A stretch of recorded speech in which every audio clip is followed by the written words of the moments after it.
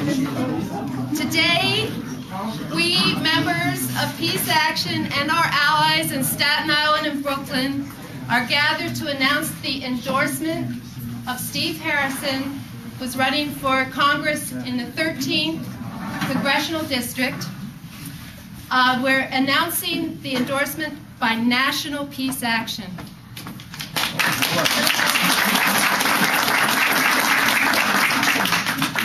Kevin Martin, the Executive Director of Peace Action, and Paul Kawicka Martin, the Political Director, who live and work near Washington, D.C., were unable to attend our press conference today, but send their support. Peace Action PAC is the Political Action Committee of Peace Action, the country's largest peace and justice organization with over 100,000 members, with state affiliates and local chapters in 29 states. The Peace Action PAC bases its endorsement on the voting records of congressional members and answers to candidates' questionnaires and public statements on war and peace issues. Most endorsees had 100% ratings, will have 100% ratings on the Peace Action Education Fund voting record. We sent a candidate questionnaire to Steve Harrison, and when we asked him, do you support the new generation of nuclear weapons and programs called the Reliable Replacement Warhead and Complex 2030, he said no. Yes. We asked him, do you believe in the call for the elimination of nuclear arsenals? A call made in a January 2007 Wall Street Journal by, guess who? Henry Kissinger, George Shultz, Sam Nunn, and William Perry. He said, yes, he does. When we asked him, will you call for all U.S. combat and non-combat troops to be removed from Iraq in such a way that minimizes the potential violence, and for the U.S. to commit to financing reconstruction and redevelopment, he said, yes. When we asked him, do you believe the U.S. should take the nuclear option off the table with Iran, he said yes. A no-brainer. When we asked him, will you use your position in the House of Representatives to attempt to prevent a military attack or the use of force to achieve regime change in Iran, he said yes. When we asked him, will you work against federal military spending and redirecting spending to meet the human needs of Americans, including education, housing, healthcare, and the environment, he said yes. So we want to welcome Steve Harrison here. We'd like him to say a few words, and a couple of the organizations who are part of Peace Action and our allies are going to speak for a very short time after he speaks. So come on up. Thank you, Sally. I greatly appreciate it, and I have to tell you that for reasons I'll tell you in a few minutes, I consider it to be one of the great honors to receive this endorsement. And I use the word endorsement because to me an endorsement is something that is, actually it's a two-way situation. Not only do you endorse me, but I fully endorse you. And I think that's a very important thing.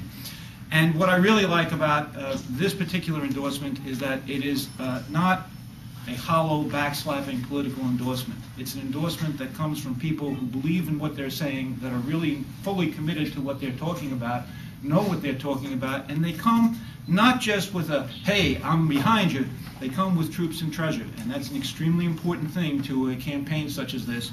I know that you hit the streets, and I know that you all do. I look around here and I see the activists. You know, that word is not a hollow word, it's a very important word. It means that you're active, you do things the way they should be done. Let me just tell you very shortly, some of you may have heard me talk about this. I actually launched my campaign telling people about war. It's interesting, we're here talking about peace, but I'm going to tell you a little bit about war. The truth of the matter is that Steve Harrison would not be standing here in front of you today were it not for a war. And that war was World War II.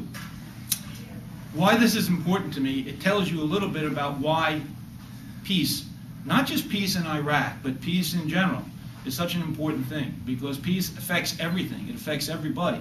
And it affected me in a time when I didn't even know that it would affect me. And there was a carrier that was in the Pacific during World War II.